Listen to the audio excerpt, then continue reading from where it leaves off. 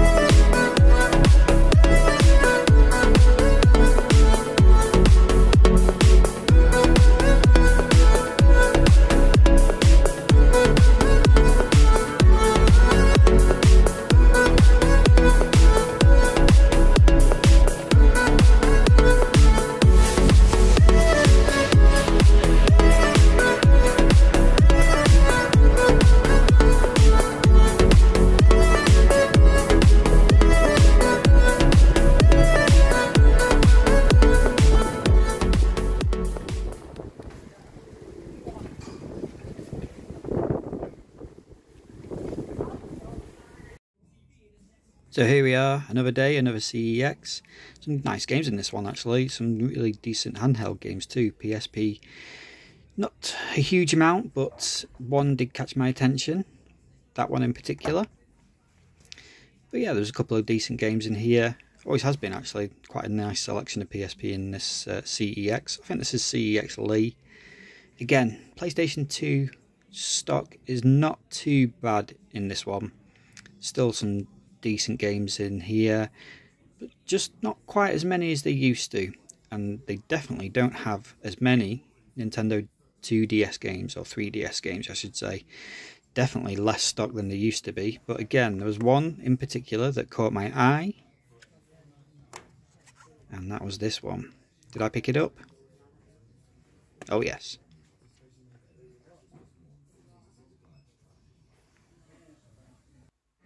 So another different day, another different CEX. I think this was Manchester City Centre.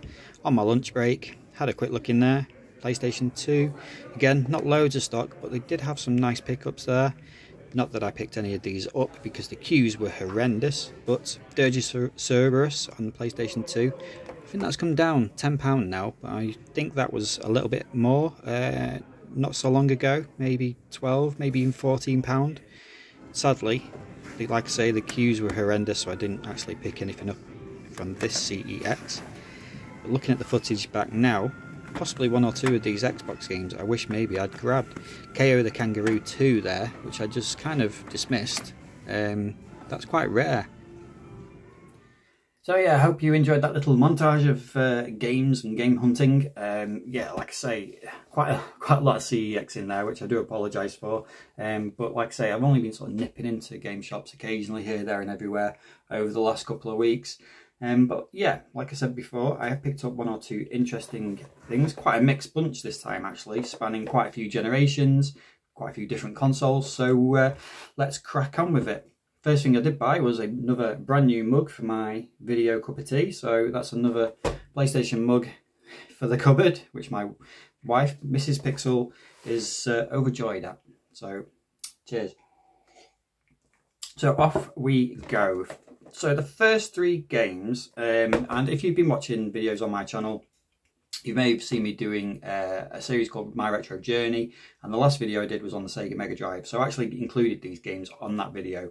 I'd literally picked them up that day and then did that video that evening. So, but they are still part of the sort of weeks, or 2 weeks even, gaming grab. So I thought, well, I'll include them on this video as well, just in case people haven't seen them on My Retro Journey, which you can check out the playlist on my channel. So first up was The Terminator on the Sega Mega Drive. Got this from CEX. Cost me £15, possibly a little bit pricey. Got to be honest, it was a little bit of a impulse buy, but I do love the Terminator films. Loved the original Terminator as well. So I saw this and thought, you know what, I'm going to add that in.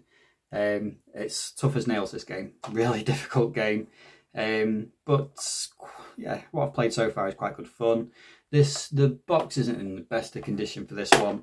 There was no manual, but that's why I think it was slightly cheaper. I think it is, well, obviously now with CEX's pricing structure on retro games, with the manual it would have been a lot more expensive. So for £15 I was quite happy to pick it up at that price. And I do love that front cover. I just think that is such an iconic movie poster picture. Possibly Arnold Schwarzenegger at his best, maybe. People will probably say Terminator 2, but no, excellent film and a decent game, if a little bit difficult. Still on Mega Drive, we've got an arcade classic, Altered Beast. Again, this is actually in pretty good condition. Paid £10 for that at CEX at the same time as I bought that one. Yeah, I was never a massive fan of Altered Beast, but I have been playing this, and I've been enjoying this a lot more playing it now than I did when I played it years and years and years ago. So yeah, it's an interesting game. I've actually enjoyed it a lot more than I was expecting to. But like I say, that was a bit of an impulse buy as well. So yeah, Mega Drive, Altered Beast. And another Mega Drive game. This one I picked up from Cash Converters. And it's a bit of a mouthful, NHLPA Hockey 93. So ice hockey game for the Mega Drive. Picked this up for just ding £1.99, which I thought was a pretty decent buy. The box is a bit weird because it doesn't properly shut. I think the two clips inside have broken off, but potentially I might be able to find another box for it at some point. No manual again, sadly, but for £2, I was always going to pick that up. So those were the Mega Drive games. So I think we'll stick with Cash Converters next. Another 3 games that I picked up from Cash Converters. First one is on the PSP, and it's Darkstalkers Chronicles: The Chaos Tower, and I picked that up for $2.99. Nice and complete, decent condition actually. Yeah, I knew that this was. I was a bit surprised at the $2.99 price tag on that, because I knew Darkstalkers games usually go for a bit more than that, and then I checked the CEX app, and yeah, they're selling it for £8 at the moment, so £5 off that, which I thought was a decent buy. Quite a good beat 'em up as well. I've had a quick go of it for a portable game, handheld game. Yeah, not a bad 2D platformer, beat 'em up. So yeah, I'll be giving it a bit more of an in-depth playthrough at some point. But yeah, what I've played so far is quite good. Darkstalkers always has amazing covers as well. Yeah, really good. Right, next up we've got Ninja Gaiden 3, PlayStation 3. That was $1.99. You can see that there, $1.99. Again, I think CEX is selling that for, what was it? £5. So again, a couple of quid saved on that one. Again, these Ninja Gaiden games are notoriously difficult games. You might remember a few. It might be a month or 2 back actually. Now I picked up Ninja Gaiden Black, I think for the Xbox, and I mentioned how difficult they are. And yeah, I think this one's no different. So I'll give it a quick go and probably get beaten a lot. But Ninja Gaiden 3, and then another one, which now this is a classic. I played this on the PlayStation 3. I just recently picked up the PlayStation 5 remaster. I think I do have the remastered version of this digitally on PlayStation 4. I can't remember if I played through it or not. I think I have, possibly not, but I wanted to have a physical copy of it. And at this price I thought it was pretty good. So it's The Last of Us remastered, and they were selling that for $5.99. Decent condition. Again, CEX are currently selling that for £15. So $5.99, I thought that was a decent pickup, that. Just nice to have that on the shelf in many ways. But yeah, I probably won't be playing it anytime soon, because I've still got to play the PlayStation 5 version. I'm really looking forward to doing that. But yeah, Last of Us remastered, PlayStation 4, $5.99. Back of the net. So the next one is a rarity. Well, it's not a rarity, but it's a rarity for me because it's a charity shop find. So little story excuse me, behind this one. I actually had a bit of a clear out of some of my games and some of the sort of duplicates that I've got upstairs, and I took a shed load of pretty much shovelware, Wii games, and a few sort of Xbox 360 duplicates. I took them to the charity shop weeks and weeks ago, because they were pretty worthless. You know, for CEX trading, you wouldn't get anything, any sort of decent credit for it. So I just thought, well, I'll just drop them in at the charity shop. And sort of about a week later, I went back into the charity shop just out of interest, just to see if they put them out, what sort of prices they put on them. And yeah, they were all there. They're on the top shelf with all these other, well, there was only a few other games, but instantly recognised the games that I'd given to them.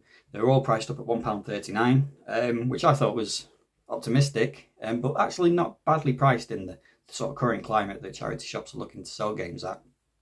And yeah, they had all those games there, and they actually had one game right in the middle of all those games that I'd not got, which I'd not given to them. And I spotted it straight away, and I thought, oh, I'll have that then. So it was Sleeping Dogs on the Xbox 360. And I've never played this one, and it was £1.39, which I thought, yeah, that's not a bad price at all for a game that I've not got.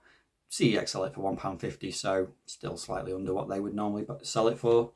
But yeah, I never played that, so I'll be quite interested to see what that's like. But yeah, Sleeping Dogs, a rare charity shop pickup for me.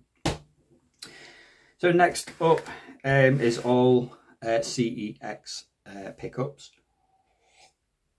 Excuse my voice, it just went a little bit then, but that should help. Okay, so yeah, all these are CEX games. The first one is Starhawk on the PS3. £2 I paid for that. I've seen that a few times around and never really thought to pick it up. I think it might have gone up this recently. I'm sure it was £1.50 not that long ago. It's got quite a cool cover for it. The artwork's pretty smart. But yeah, I just happened to pick it up this time and have a quick look over it. And it does have I think I'd never picked it up because I always thought it was some sort of multiplayer online kind of game. But reading the back, it said it's got a campaign mode on it. And then when I sort of read the sort of background story to it on the back, it's like a sci-fi western, almost a bit like Brave Star, if you remember the 80s cartoon Brave Star. Sounds a bit like that in a way. So yeah, just thought, yeah, that sounds quite interesting. The box is quite cool. £2, let's grab it, give it a quick go. So Starhawk. Next up, another PSP game, and this actually completes my MotorStorm games, I think. MotorStorm Arctic Edge. So this was £3 for the PSP.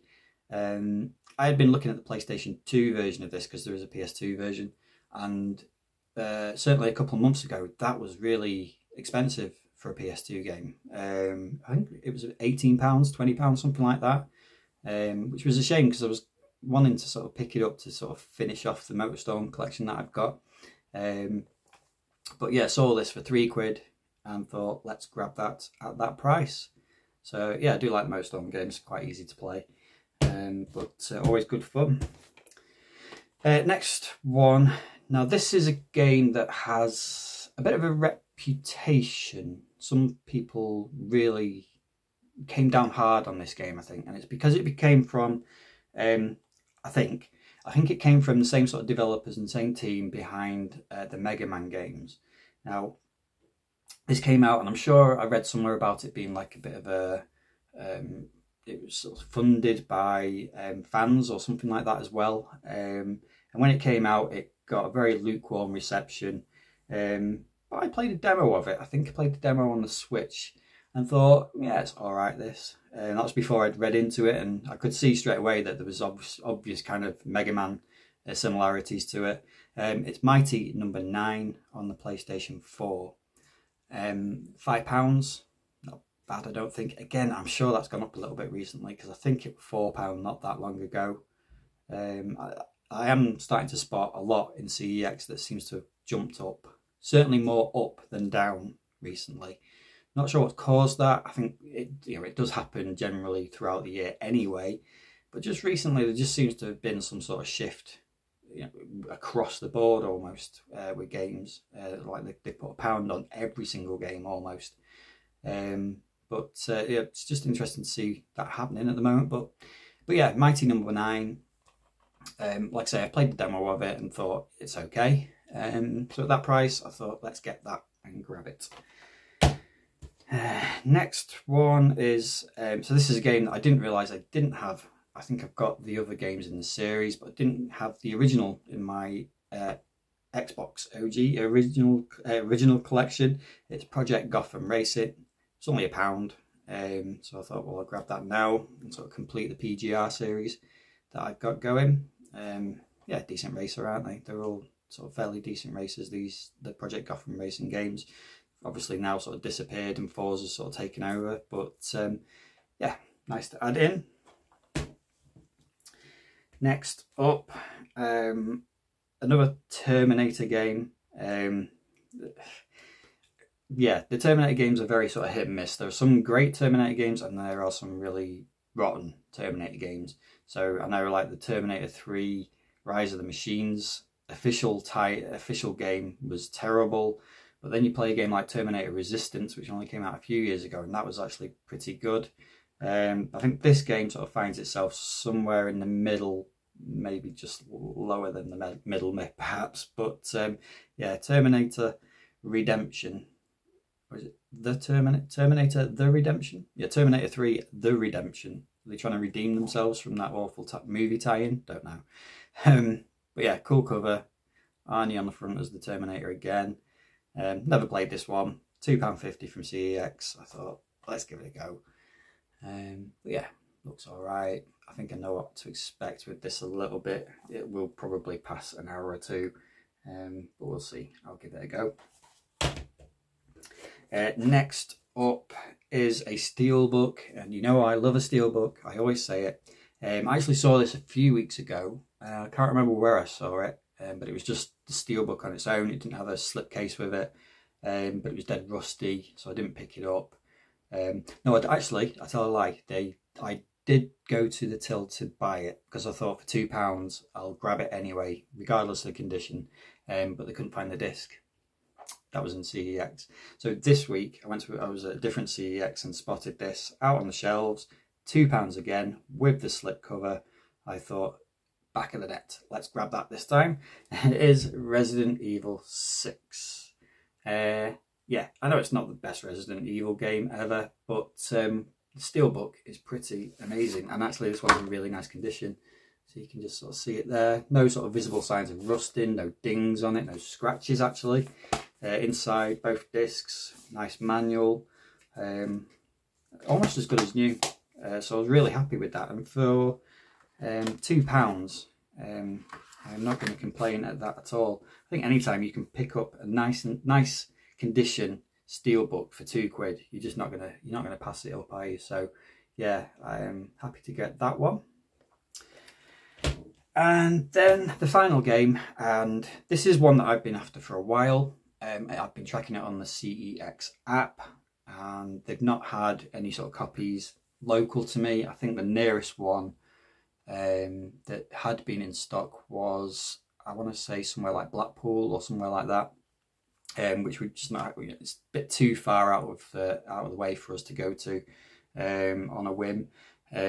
But I think I got this. I think we went to Bury. I think we were back in Bury CEX and just happened to spot it on that bottom shelf, just sat there. Didn't know that it was in stock, even though I've been tracking it. And I love it when that happens. You just see it and you think, oh, I didn't know it was there. Grab it, it's mine. And it is Star Fox 64 3D on the Nintendo 3DS. £6. Again, I think that's gone up. I'm sure it was £5 not that long ago. But yeah, it wasn't a deal breaker. I'll pay another £1 for it. I've played it. It's yeah, such a great game. I do love the Star Fox games. I have been thinking about picking up the big box version of Lilac Wars, which is essentially the same game on the N64. But yeah, to be able to play it again on handheld on the 2DS, yeah, really enjoying it so far again. A lot of nostalgia for this game. So yeah, I was really pleased to pick it up. Really nice find to get that. Again, really nice condition, complete. And I do love the inside of this box as well, because all the 3DS boxes, all the cases have these sort of little squared holes inside, and sometimes the developers will use those sort of holes in the box to put pictures in. A lot of the time they don't, but for this game they did. And it's full of, I don't know how well you'll be able to see that, but it's full of the characters from the game in there. And it's just a nice little touch. And just, yeah, really like that with all the Star Fox members there. Star Wolf on the other side. So yeah, just a really nice little package, that one. Nice manual as well. So £6. That's another one added to the 3DS collection, Star Fox. And that's your gaming grabs for this week. Hope you enjoyed that one. Let me know what you think of those games. Are there any there that you think possibly I paid too much for, or you know, if you think I found a bargain, let me know in the comments. Much appreciated if you do, as always, and I will always try to reply to anybody who comments on my videos. I'm sorry my voice is a little bit croaky today. I don't know why, but it just is. It's just one of those things. But if that's not spoiled your enjoyment of this video and you're not already subscribed to it, if you can hit the subscription button and give the video a thumbs up, always massively appreciated. Thanks again. Thanks for pressing play, and I'll see you on the next one. Bye guys.